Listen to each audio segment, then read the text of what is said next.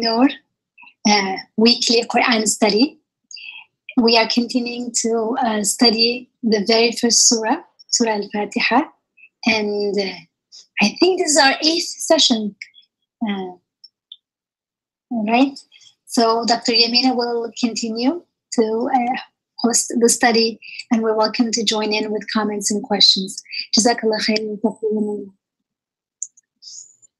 Thank you, Isra. أعوذ بالله السميع العليم من الشيطان الرجيم. بسم الله الرحمن الرحيم. والصلاة والسلام على سيدنا محمد وعلى آله وصحبه أجمعين. السلام عليكم ورحمة الله تعالى وبركاته. So yes, this is وعليكم السلام. So this is our 8th week, and we are approaching the end of this very important and beautiful, very concise surah, Surah Al-Fatiha, which is the first surah in the Quran. We stopped last week at Ihdina as-Sirat al-Mustaqim, guide us onto the path, onto the straight path. And I mentioned how Imam Nursi, rahimahullah, he explains the Sirat al-Mustaqim as the path of moderation and justice. And we know that balance and moderation and justice are very important concepts in the Quran. We are told that we were made an ummah wasata, which is a community that is moderate, a community that practices moderation and justice. And we saw how moderation is related to the middle way, which is the way of justice, and that this middle way, this way of balance, is not quantitative, it's not about quantity, but it is qualitative. So it's not about eating little instead of eating a lot, but about the quality of our eating mindfully, consciously, in the name of God, not only choosing what we eat and how we get what we eat in the halal way. I'm not using halal only in the traditional way or the commonly taught way, but if something is not in the name of God, it is not included in the halal, even if it is so-called halal. And so you see that it's about its qualitative way of interacting with things, and it is about a state of being balanced ourselves. So that is the state of following the Sirat al-Mustaqim. And I had mentioned that it is related to maintaining the balance of the 3 powers. If you remember, the 3 powers were, or are, since we all have them, al-Quwwa al-Shahawiyya, which is the power of appetites that is given to us to attract benefits, and al-Quwwa al-Ghadabiyya, which is the power of passion, maybe. I don't know if it's good translation, but what we mean by it is more important than how we name it, which is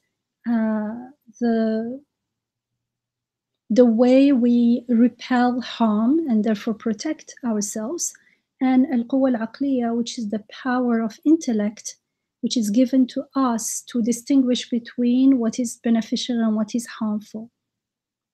And you can see that there is this balance. Is it beneficial or is it harmful? Because sometimes something may look beneficial in the short term, but it could be harmful in the long term, and vice versa. And it could look to us beneficial where in fact it is not. So we have to be clear about our perception.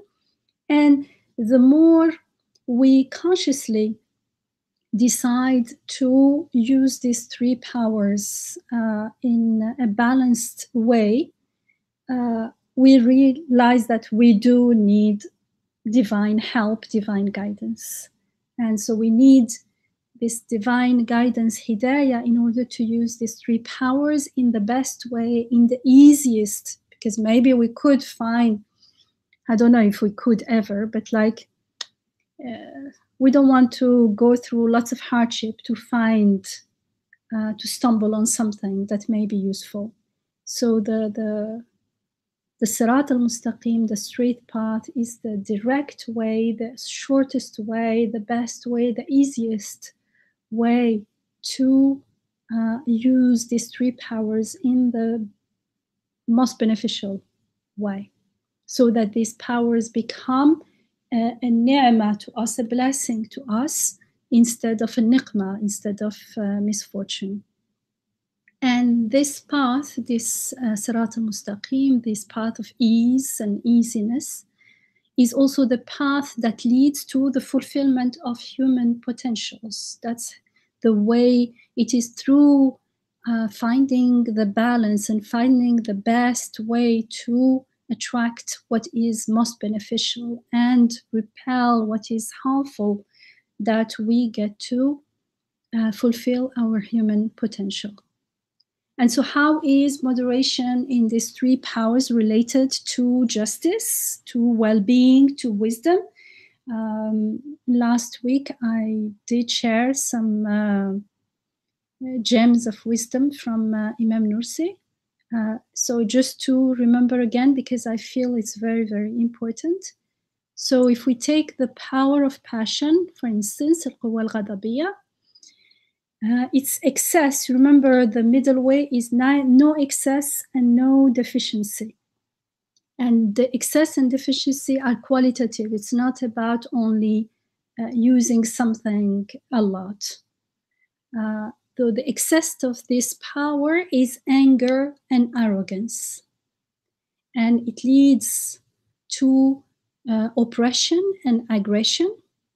The oppression and aggression of the weak, of the helpless, the defenseless, for one's own selfish interests. And deficiency in passion yields to cowardice. The person becomes a coward. There is fear, but fear of things that are not to be feared. There is no true danger, or actually fearing them becomes the true danger. And timidity. And it makes the individual an easy target, for instance, to their oppressors and transgressors. The person is too fearful, too timid, so remains silent in front of injustice and exploitation, doesn't stand or cannot find the courage to stand for righteousness and for justice, and just complains, so becomes a victim. Or lives with a victim mentality and attracts more and more bullying and more oppression and aggression. And the middle way of this power, which is reached when we reach it, when we follow the straight path, is courage. So it is courage to stand our ground, stand for justice, without neither oppressing nor letting others oppress us. And justice is this: neither oppressing nor letting others oppress us. And in the power of appetite, which is to attract benefits, excess leads to immorality, to not being respectful of any limit, and greed. And again, it leads not only to transgress one's fitra and innate boundaries, but also transgressing others. For instance, coveting, and when possible, maybe appropriating what belongs to others, exploiting others. And this happens not only at the individual level, but also on a larger scale, like we can see in the corporate world, or in politics, for instance. And you can see it in history, the history of colonialism and imperialism. Whole countries, whole communities can be subjected to aggression and oppression and exploitation. And all their belonging can be taken because those who are subjecting them to this are exceeding in anger and arrogance and in coveting what is not theirs. They want everything, and that's not attracting benefit. You're transgressing the boundary because it doesn't belong to you, but you still want it. And the result is lots of misery, lots of injustice, and large-scale misery, like in wars, for instance. And deficiency in this power, in the power of appetites, leads to apathy and lethargy, and no response to the blessings, no pleasure, no gratitude, and no healthy response to injustice either. So, like, people become irresponsive, I don't know, let's say like zombie, as if like living dead, kind of. It's a kind of spiritual illness. It may seem that it may not be as aggressive as the excess, but it is making excess possible. It is giving free way to the transgressors to act. And the middle way is that of chastity and contentment, and being content and not transgressing others. Chastity, and maybe we can say morality. And in the power of intellect, the straight path is wisdom, hikmah. Excess is not using one's intellect a lot, quantitatively, because someone can be using their intellect a lot, but in a wise way. No, excess here is using one's intellect, how do you say, exceeding, spoiling the balance, using one's intellect in harmful ways, in cunning ways. Like I said before, in the corporate world, here also you can see how sometimes, or in politics, there is no sincerity, there's no intention to help the common good, but it's all shown to the majority who have deficiency in intellect, the foolish. How do you say, when you fooling them, deceiving them, showing them their own, showing them the what is actually beneficial only for the powerful, for the dominating elite, to be as if showing it as if it's for the common good, for the good of the community. And so deficiencies in intellect is foolishness, which can be very disastrous, not only at the individual level, but also at the communal and social, at the level of the society. Because in this state, people can face all sorts of difficulties because of the difficulties that are consequences of their own foolish choices that can be destructive, that can end up harming themselves and others. And the foolish can also become easy prey to the cunning of their exploitators, like a capitalism system, telling you need this and this and that, and making you a slave to get things that you may not even need, but you don't stop. There's no wisdom. You don't stop and think, do I really need it? No, everyone has it, so I'll have it as well. But people don't even stop and think, what is it going to cost me? It's going to cost me my life, working for it all the time. And by the time I pay for it, there is something else that we're told is now the best for you.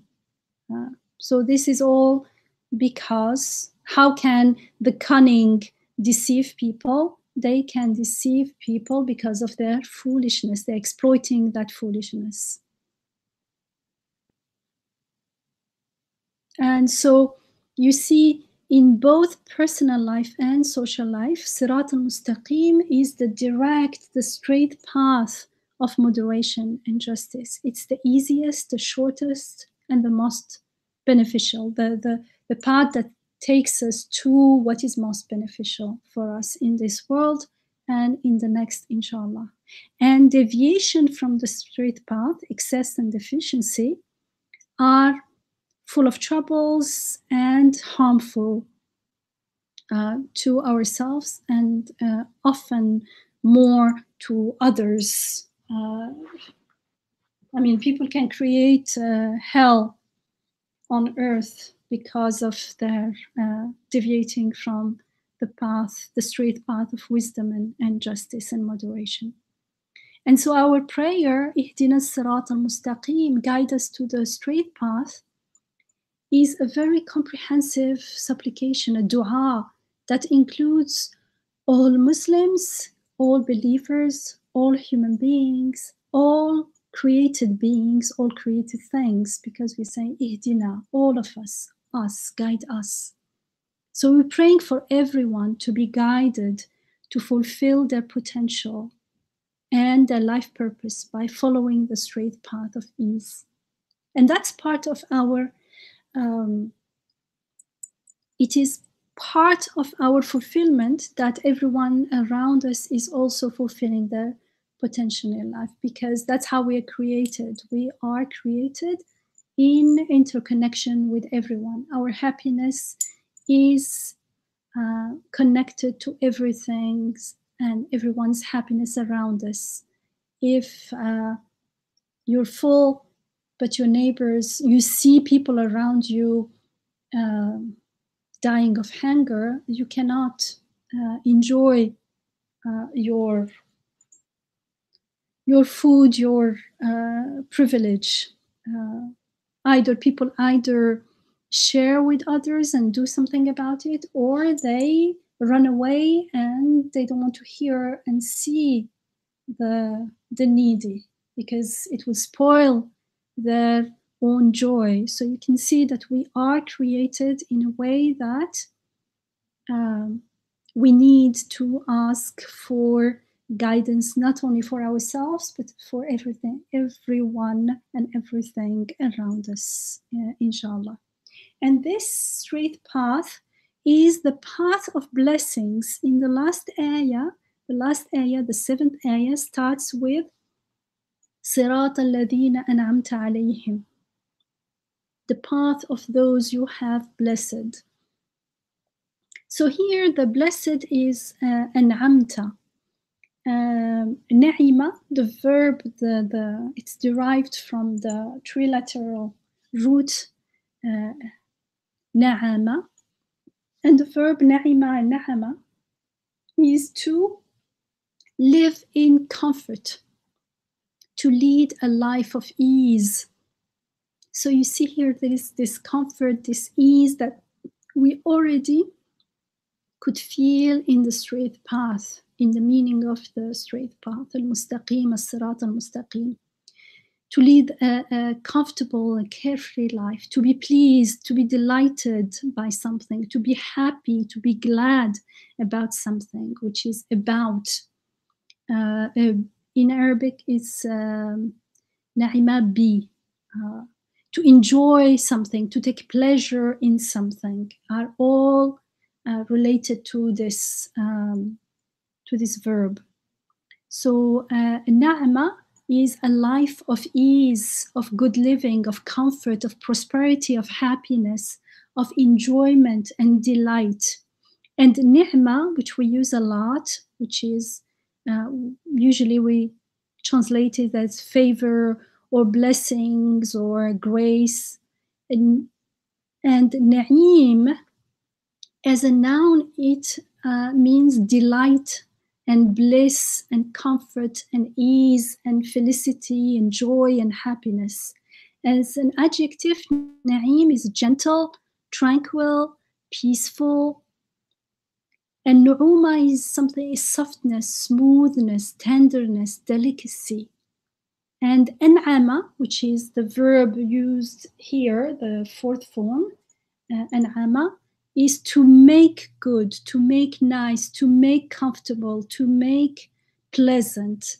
So here an'amta is God gives you, you give all those favors, all those blessings that make life comfortable and easy and delightful and happy and joyful and tranquil and peaceful. Subhanallah. So all these meanings, beautiful meanings, are all you have these connotations in that word an'ama. So an'ama ala, an'amta alayhim, an'amta ala is to translated as to bestow favors, to bestow blessings, good. And it is those favors, those blessings, that good that makes one's life easy and pleasant and happy and comfortable. In the Quran, this word or words derived from ni'ama are used many times. One of them, for instance, in Surah Al-Ghashiyah, which is when we're told وُجُوهٌ يَوْمَئِذٍ نَاعِمَةٌ, and it means on that day there will be faces radiant with joy, radiant with bliss. So na'ima is like bright with joy, joyful, blissful. And the expression Jannatun Na'im is used, appears a lot in the Quran, which means gardens of bliss, gardens of joy. So that's paradise, which in Surah Yunus, for instance, which is, I'll give only one example because there are so many, but you can check Jannat al-Na'im, gardens of bliss, as a description of paradise. In Surah Yunus, which is Surah 10, in Ayah 9 and 10, we are told, truly, as for those who have believed and do righteous deeds. Many times this will happen. الَّذِينَ آمَنُوا وَعَمِلُوا الصَّالِحَاتِ. The people of paradise are the people who have believed and do righteous deeds. And I remember I have shared with you many ayat, many verses on this topic in while we were studying other surahs of the Quran. So here again we are told, truly, as for those who have believed and do righteous deeds, their Rabb, their sustainer, guides them aright by means of their belief, of their iman. Running waters will flow at their feet in gardens of bliss. And in that state of happiness, they will call out, Subhanaka. Okay, so translated as glory be unto you, but now I think you can appreciate Subhanaka more than glory be unto you, because tasbih is much more than that. Subhanaka, Allahumma, O God, and they will be answered with the greeting salam, peace, and their call will close with Alhamdulillahi Rabbil Alameen. All praise and thanks are due to God, the sustainer of all the worlds. So you can see in these two short ayats how we have belief and righteous deeds. People who believed and do righteous deeds, their sustainer, God is described as their Rabb. Their sustainer guides them. There is hidayah here. So this is yahdihim rabbuhum. So there is guidance. They are guided. So we are guided when we believe, and doing the righteous deeds anyways is we do righteous deeds when we follow guidance. And so they are guided. This is how they are guided.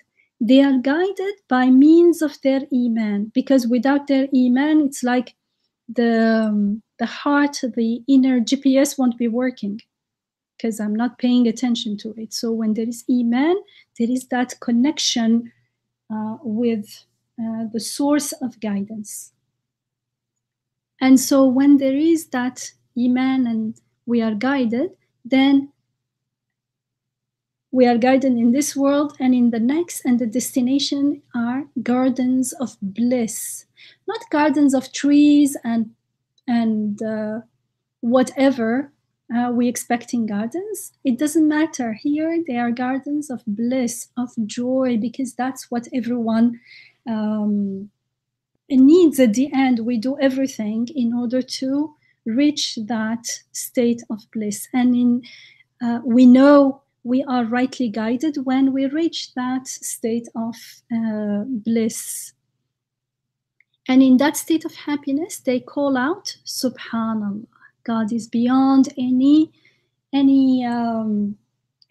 that is less than perfect that we sometimes can imagine. He's beyond anything like that.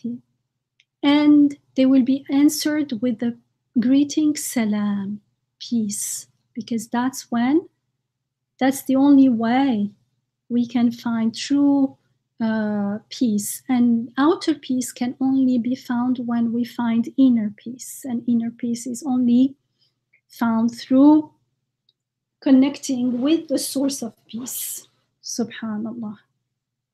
And they will be totally at peace and blissful, and they will say, Alhamd wa akhiru da'wahum and alhamdulillahi rabbil alameen. And the last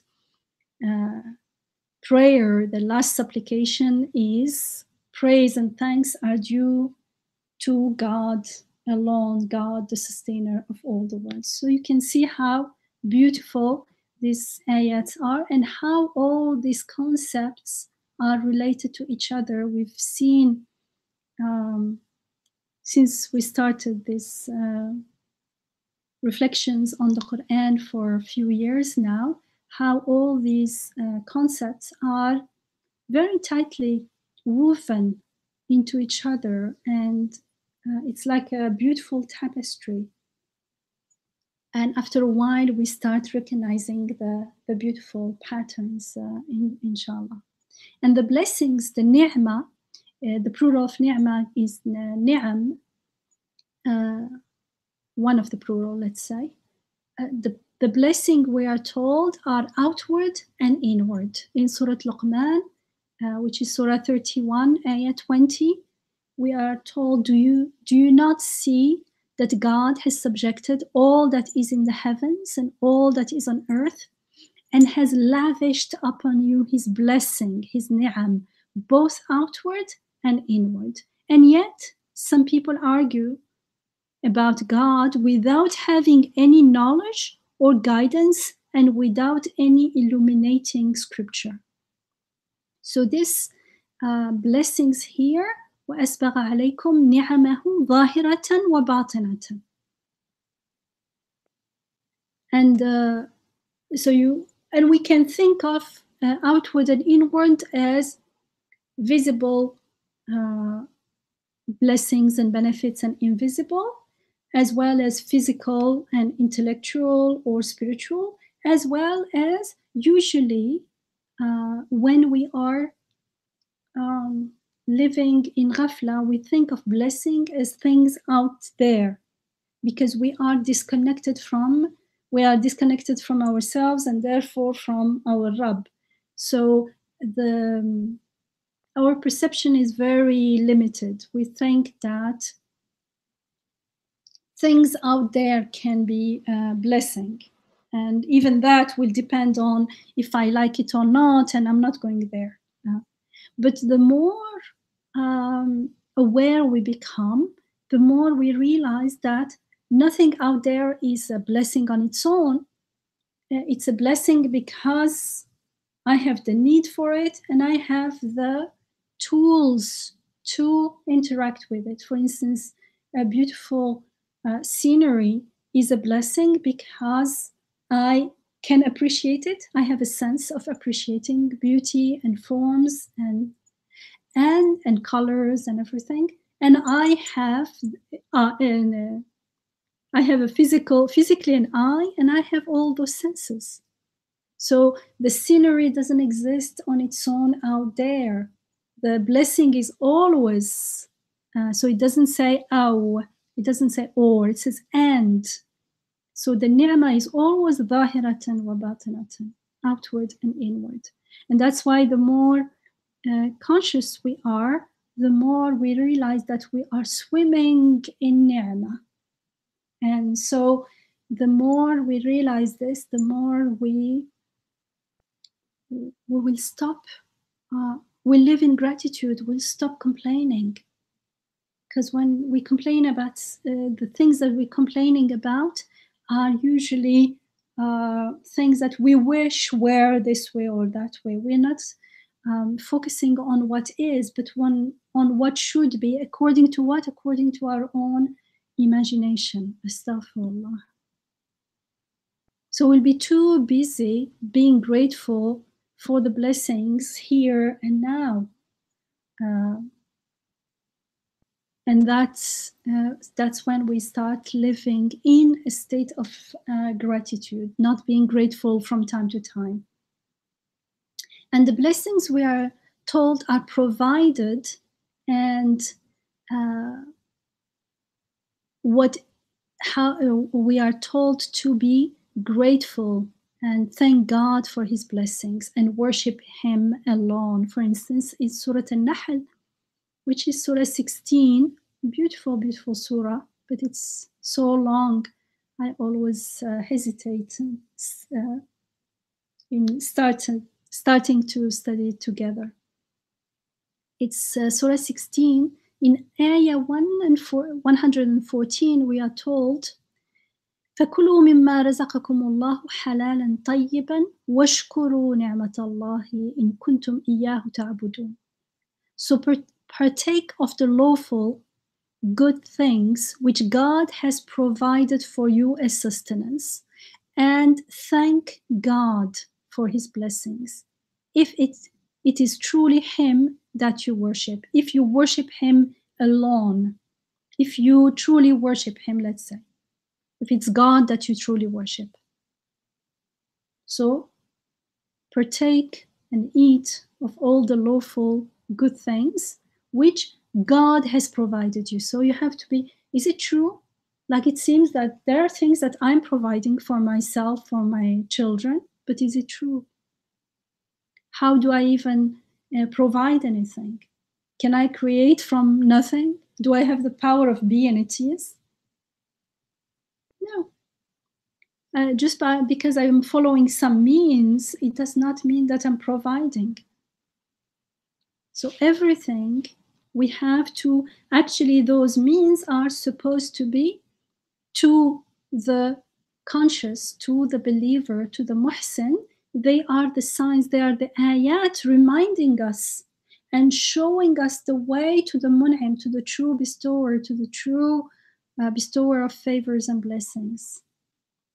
But when we are in ghafla, it seems like right now I'm doing it, I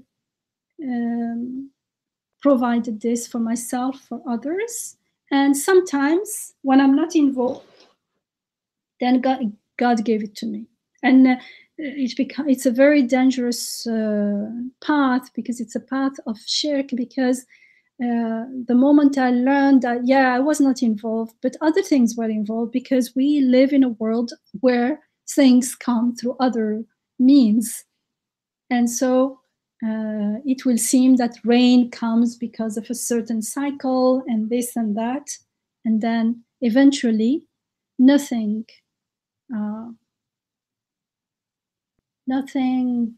truly valuable will be a direct blessing of God with that shirki mindset.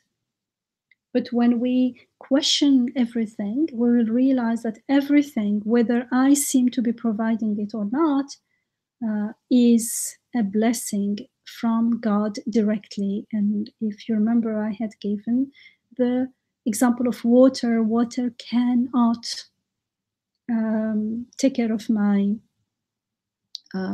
thirst.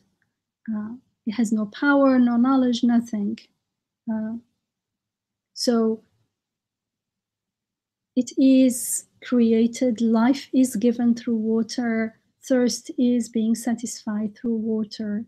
But the one, and all those actions, those events are actually ayat, they're actually signs, reflecting the beautiful names of God, that He alone has the power and the knowledge and the wisdom and the compassion and the generosity to take care of those events. And so we get to know Him. Everything becomes a mirror reflecting the divine names. For the muhsin, for the ghafil, for the ones living in ghafla, they become like veils to the divine blessings. So here it says, and of course, if I do not perceive everything as directly blessings directly bestowed to me, given to me by God, by my sustainer who is sustaining me through them, then my worship, my thank, my gratitude won't be to Him.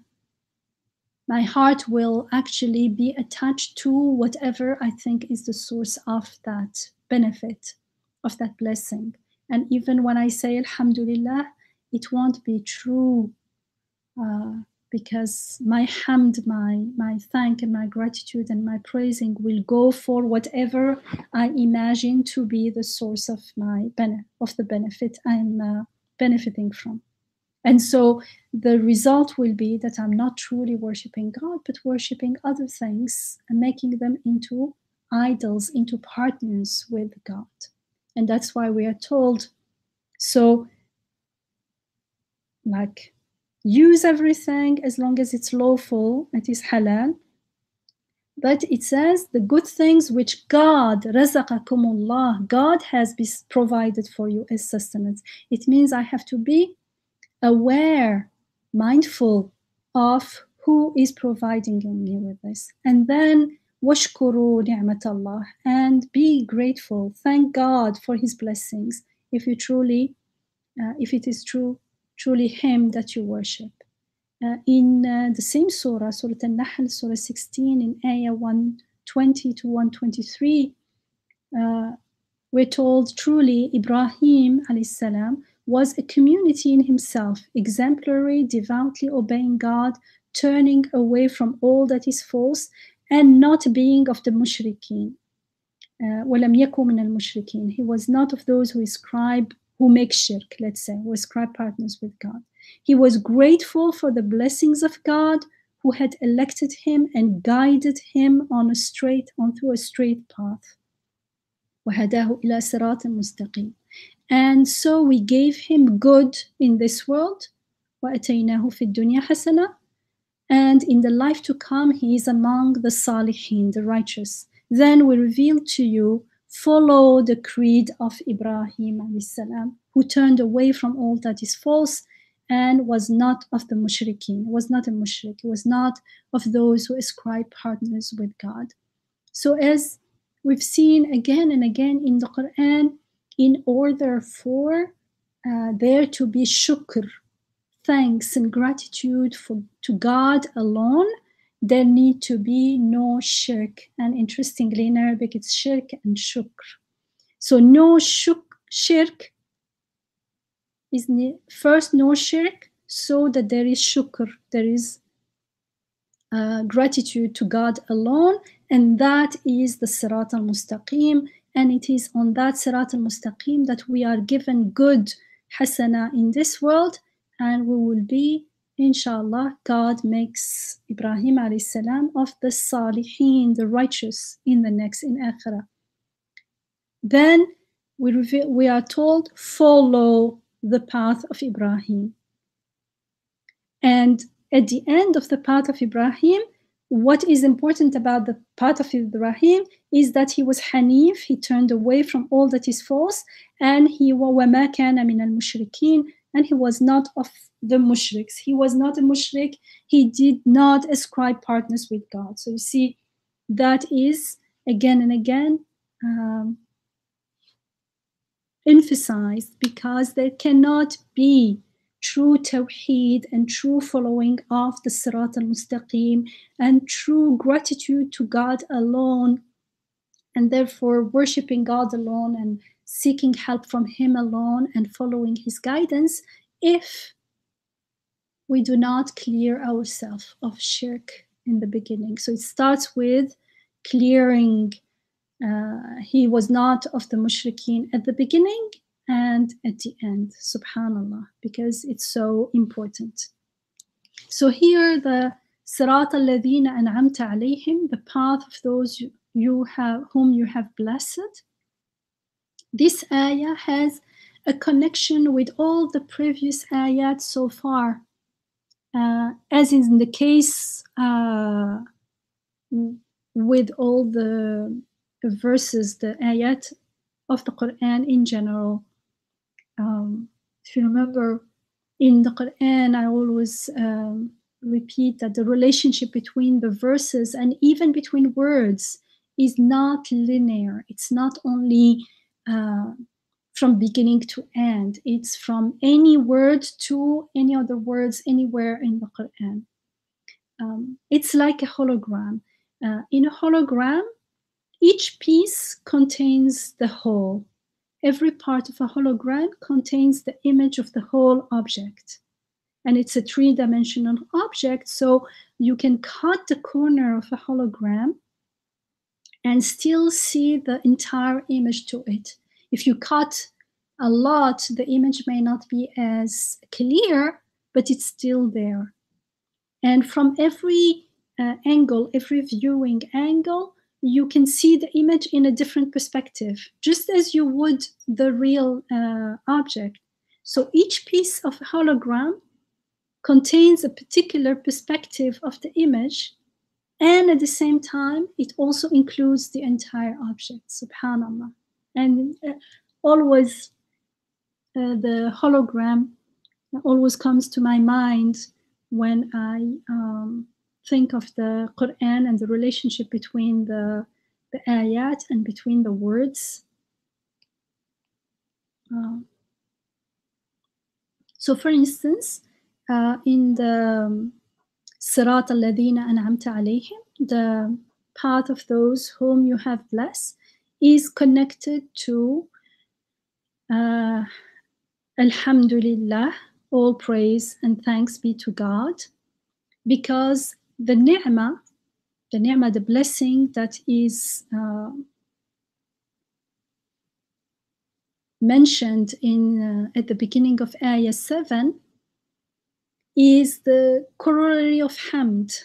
You need to have ni'mah in order to have hamd. So the fact that we are saying Alhamdulillah, thanks and praise be to God, it means there is a ni'mah is already there.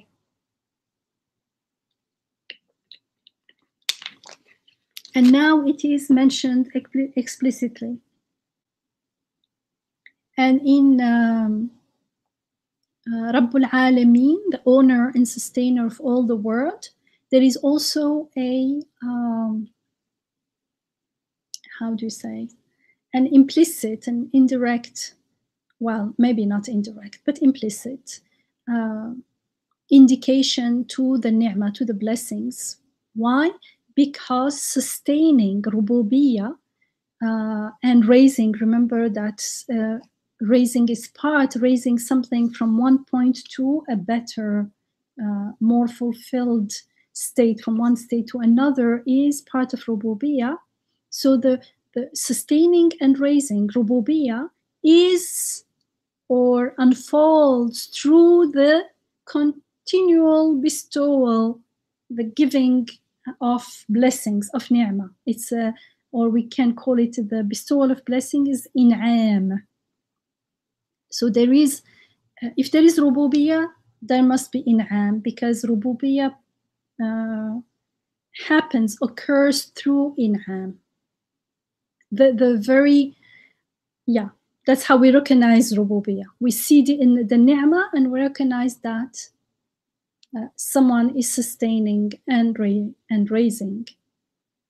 And Ar-Rahman Ar-Rahim, the most merciful, the compassionate, also is related to or indicate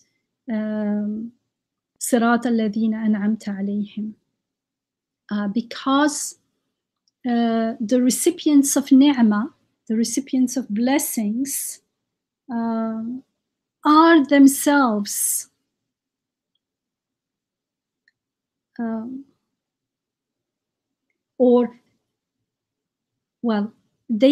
they show the rahmah. So the ni'mah is, the blessings is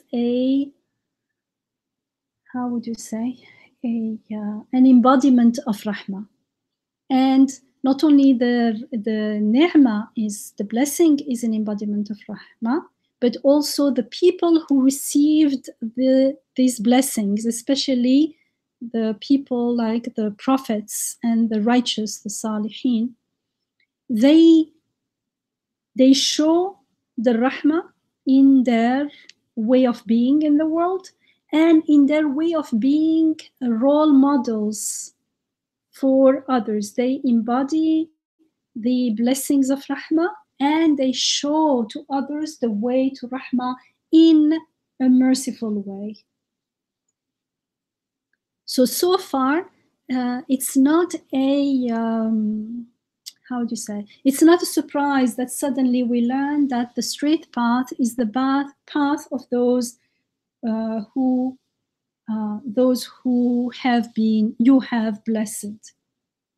So from the very beginning, we were prepared for this. So it comes as no surprise.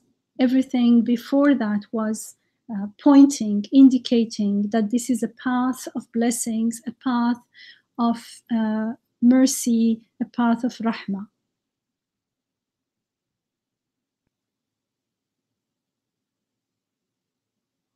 And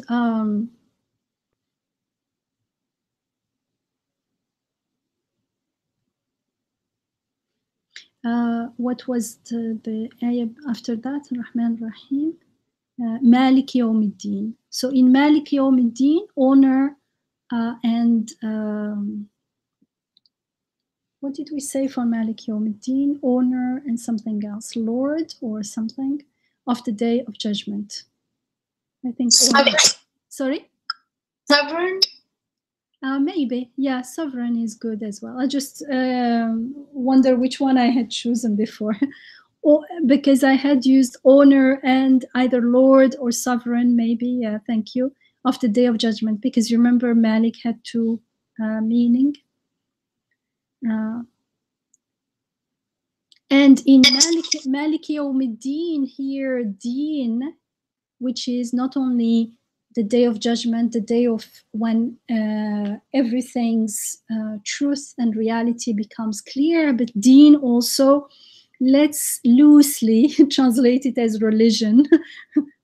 But you know that it does not mean only religion in that religion has a narrow meaning, but as a way of life. It's a way of life, a way of living with divine guidance, a way of living mindfully, being great, receiving the gifts of rahmah, the blessings, and being grateful and seeking help from God alone and worshiping Him alone and being grateful and praising Him alone.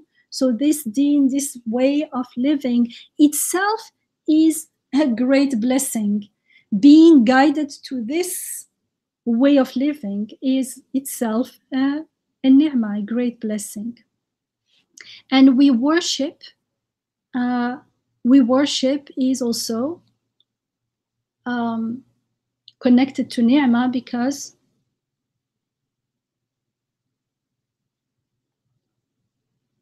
worship is the response to ni'mah, and it's the response to ni'mah, and it also attracts ni'mah. So those whom الذين أنعمت عليهم, those whom you have bestowed blessings, you have blessed, are the people foremost in worship. because they are the ones who are aware the most that everything is a ni'mah. Even enjoying the ni'mah, appreciating it is also a ni'mah. Subhanallah.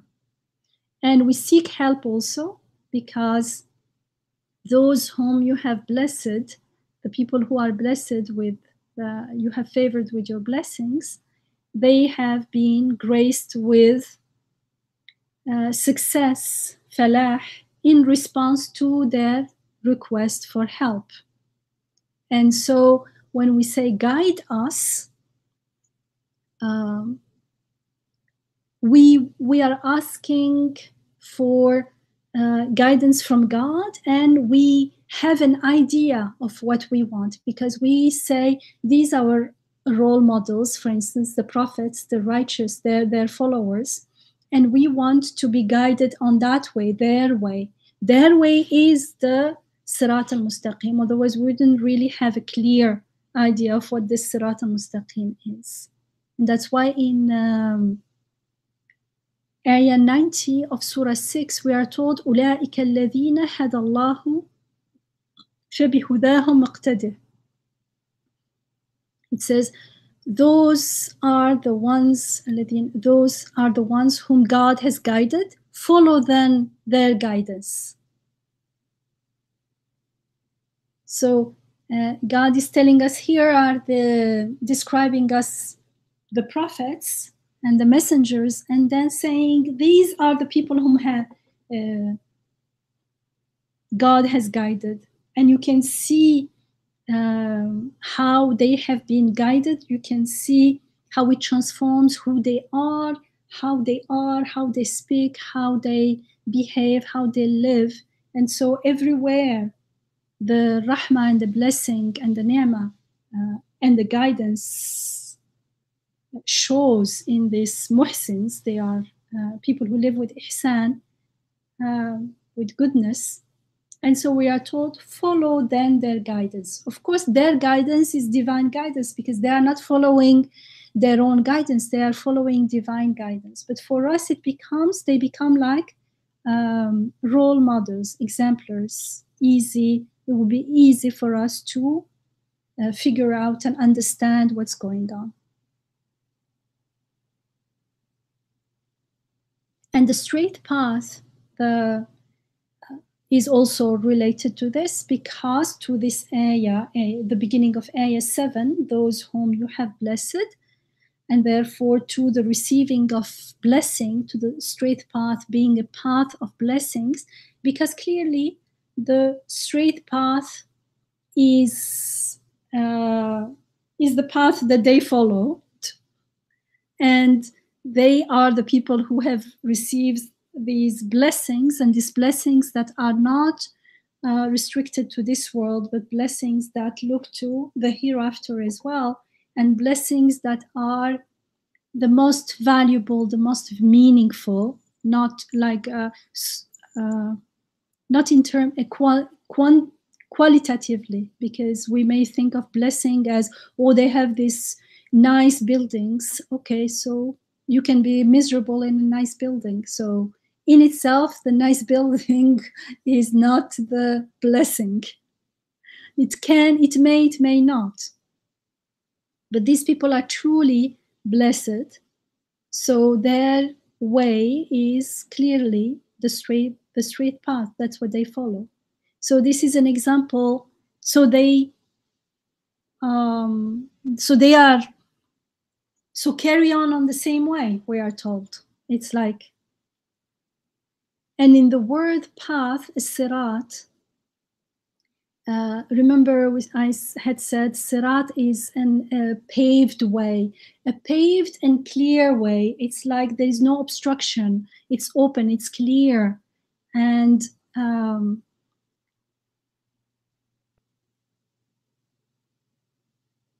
so that those who travel down that path, and it has, how do you say, on both sides of the way, if the not restrictions, how do you say when a path has sides?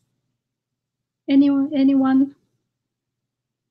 So the path is clear, but on the side, like if you are going on the highway, if the car goes out of the highway, often it won't be able to there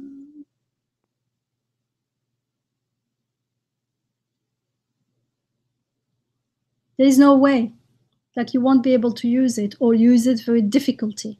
So that way we are made to make it easier for us to remain on the way, and so that we don't stray out of the way.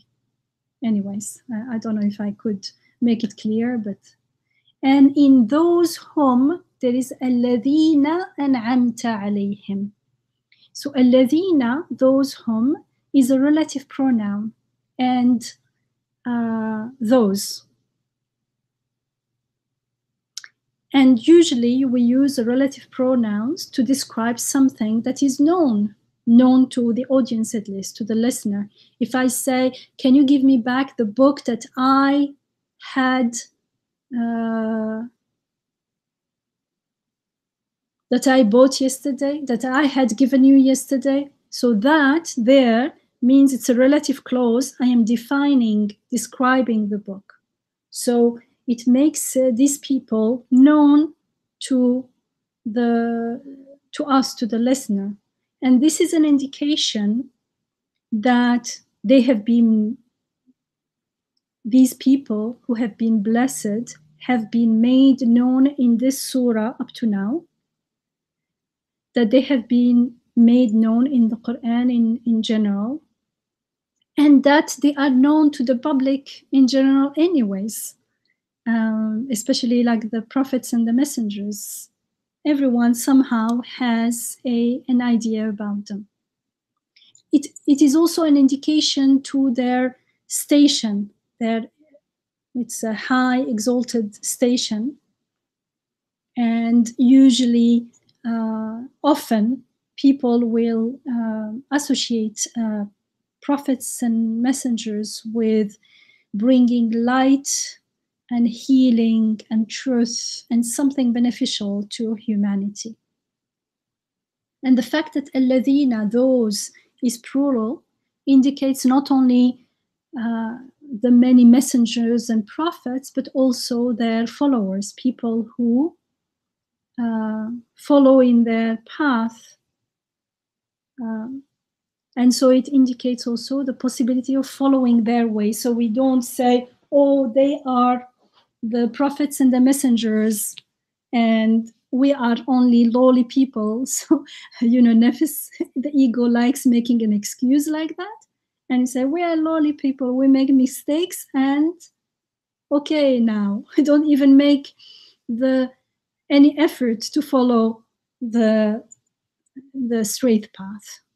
It's not that way. If it is told to us, it means everyone has that potential, and it's an invitation. So in this ayah, everyone is invited to follow their way, to follow the Sirat al-Mustaqim, to follow the path of blessings. And the tense that's used, you have blessed and amta alayhim, there is a hint to for us to pray for ni'mah. If this path is the path of those you have blessed, it means, and it is you here, is actually thou, anta. It's singular, it's very intimate. It's not in the beginning of the surah, remember, it was all God, he, and now suddenly we're addressing God directly, and we're not even using the plural you, but the singular thou. So it's very, very close and very intimate prayer, and asking God. So it's like asking God, like you are the mun'im, you are the giver, the bestower of blessings, and in your rahmah, you have bestowed blessings on these people, on others. So please bestow it on me again. Give me blessings as well. Even though I may not be the best, I am not actually the best worshippers. I forgot most of the time. I forget to be grateful. But please still bestow your ni'mah on me, because I am a powerless abd and you are my omnipotent, merciful Rabb, sustainer. It reminds me of the dua of Wais al-Qarani. I am your abd. I know you are my Rabb. Anta Rabbi wa ana al-abd. That you are my sustainer. Why? Because I look at myself, I am a abd. And I have needs. I'm powerless and I need everything actually. And you are the munificent, the generous provider. So it is an invitation to ask to be part of those people who have been blessed, because that's what we long for. We not only what we long for, we want to be blessed from one perspective. From another perspective, it is a time, an invitation for us to become aware, to acknowledge that we are being blessed. We have been blessed, whether we are aware of it or not, we are being blessed. So we don't have to ask for new blessings, but it's almost like we are asking to be aware of the blessings that we are already lavished with, that we are, everything is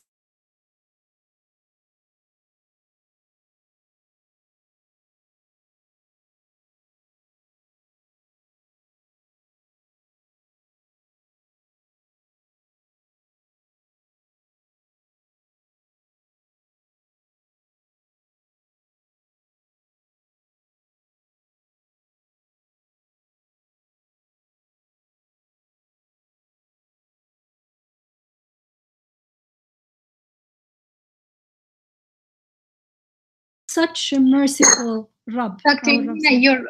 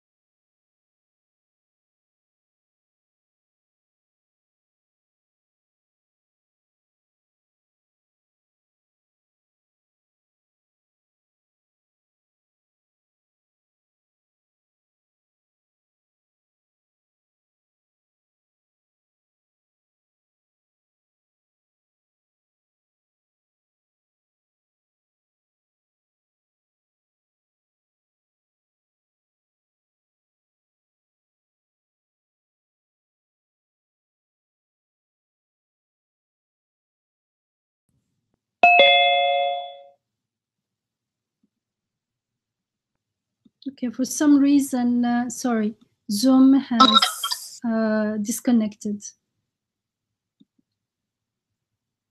So I don't know when it was disconnected.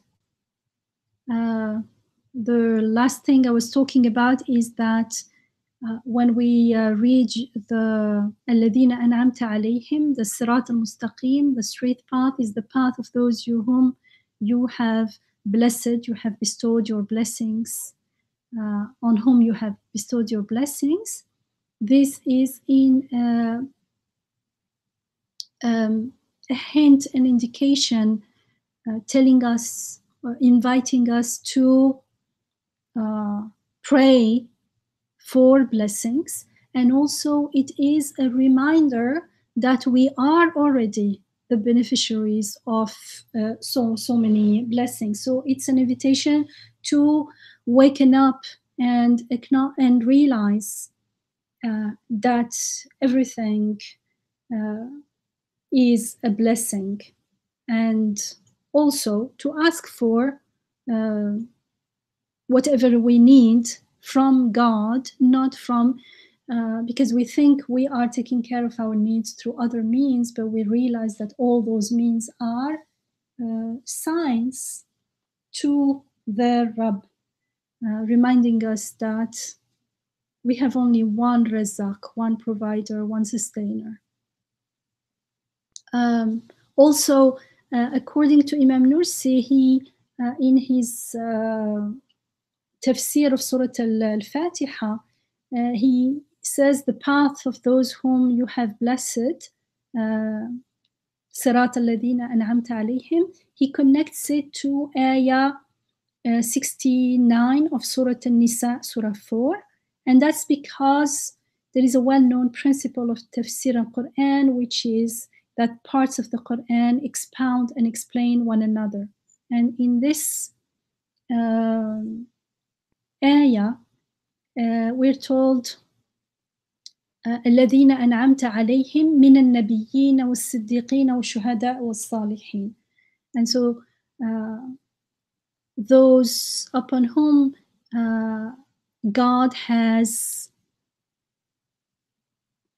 blessed, or those upon whom God has bestowed blessings, and it tells us who they are: the prophets and was-siddiqeen, and those who never deviates from the truth, and those who bore witness to the truth with their lives, or you can shuhada. Shuhada can have two meanings: martyrs, or shuhada, those who make the shahada, and the martyrs are the ones who make the shahada through their lives, with their lives, and the righteous ones, and was-salihin. So when Imam Nursi makes the tafsir of الَّذِينَ أَنْعَمْتَ عَلَيْهِمْ, he says those whom they are the four categories of people described in ayah 69 of Surah 4. And so the four categories who have received the blessings of divine guidance, which is an-Nabiyyin, the prophets. For instance, Prophet Muhammad والسلام, and the prophets are the leaders of all the other classes, all the other categories, let's say. Was-Siddiqeen, those who never deviated from the truth, and who comes to mind is Abu Bakr as-Siddiq radiallahu anhu. Abu Bakr was called the veracious, the Siddiq. And Shuhada, the witnesses or the martyrs who testify to the truth with their lives. For instance, Umar ibn al-Khattab and Uthman and Ali ibn Abi Talib radiallahu anhum, may God be pleased with them.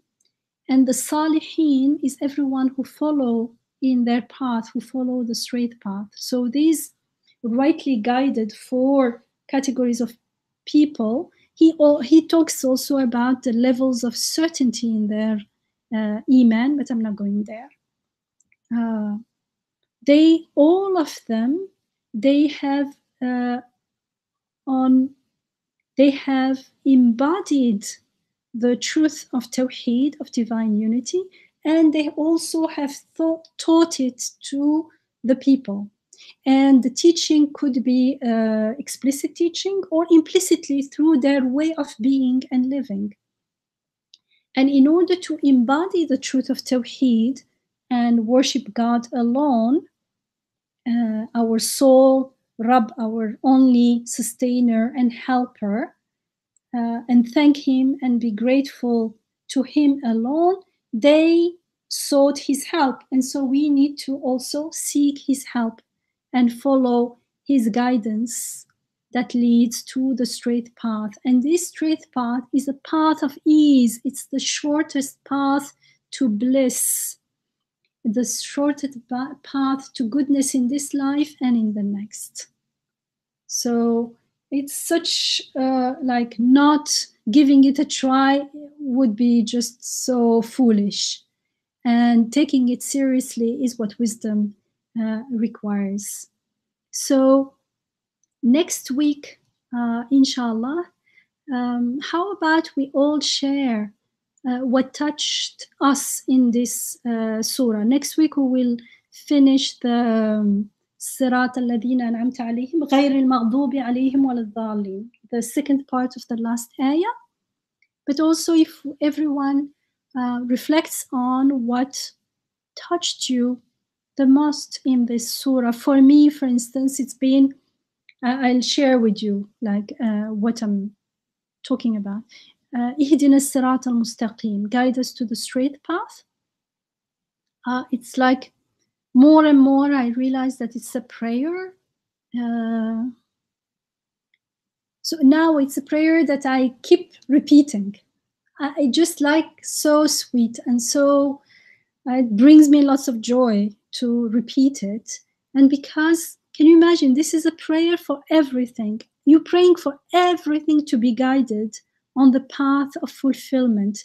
Everything you're asking, you know that God is doing that, and now it's a way of acknowledging that and wishing that everything be guided on the path of fulfilling their aptitude, their potentials in the best way, in the easiest possible way. And as the prayer is accepted, the result is the manifestation of Rububiyyah, and it brings us joy when we see, if you see a child growing into, with lots of tarbiyah, if you see a flower growing into a beautiful flower, but with human beings, it's even more beautiful.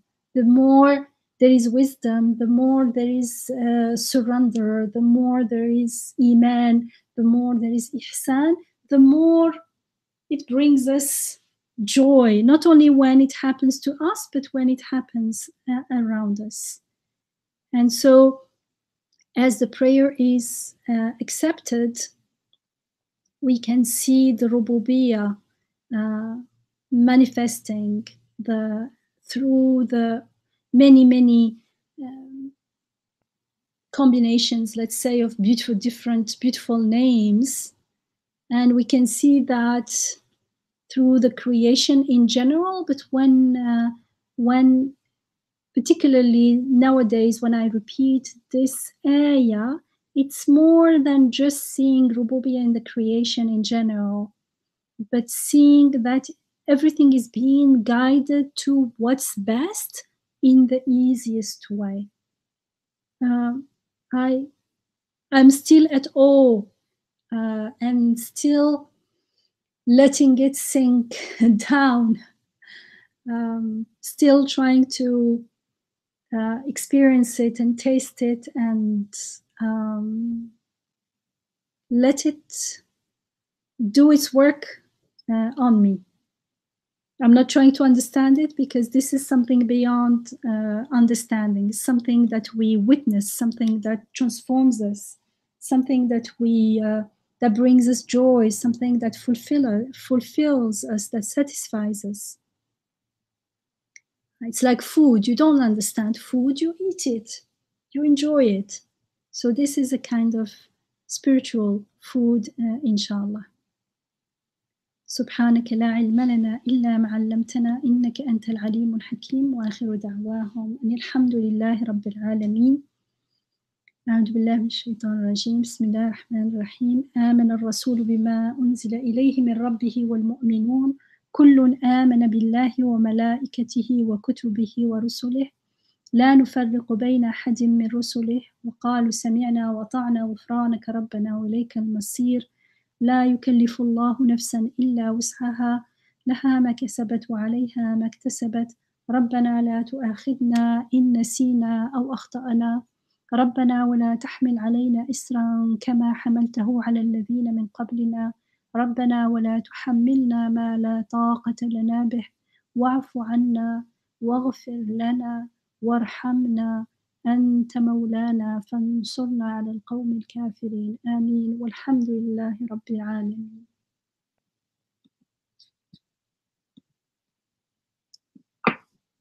Thank you. Jazakumullah khair, Dr. Yamina. You suggested that next time we share what this journey of Surah Al-Fatiha brought to us, or especially touched to us. I want to recommend that we actually get volunteers from today to share next week, so that we have at least a couple of people who would share, inshallah, for sure. Any volunteers? Can I take down any names just to share what you found next time? Not now, but next time.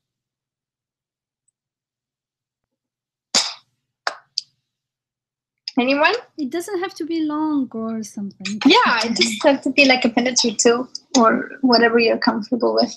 I'll share, inshallah. Who was this? Aisha Nur. Aisha Nur. Okay, sure. Nothing on Aisha Nur. Okay.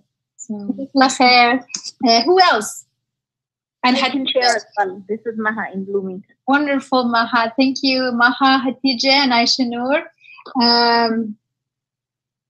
Anyone from the brothers? Not that makes a difference. Brother or sister are welcome, but anyone else?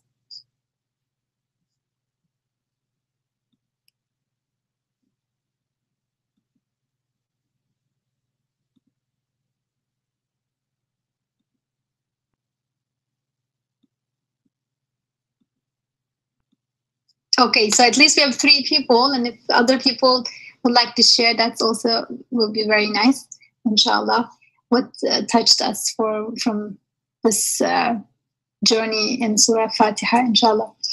And so I want to remind you all that we are excited to have a 2-day event in Bloomington, Indiana, very soon, inshallah, in less than a month, in March, and just go to our Facebook page to see details. You can register. You should register via the website. It's a very basic